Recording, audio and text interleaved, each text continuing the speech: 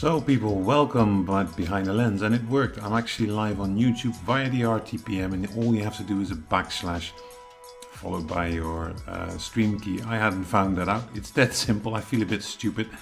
And I found it out thanks to Theophilus, so thank you very much for that.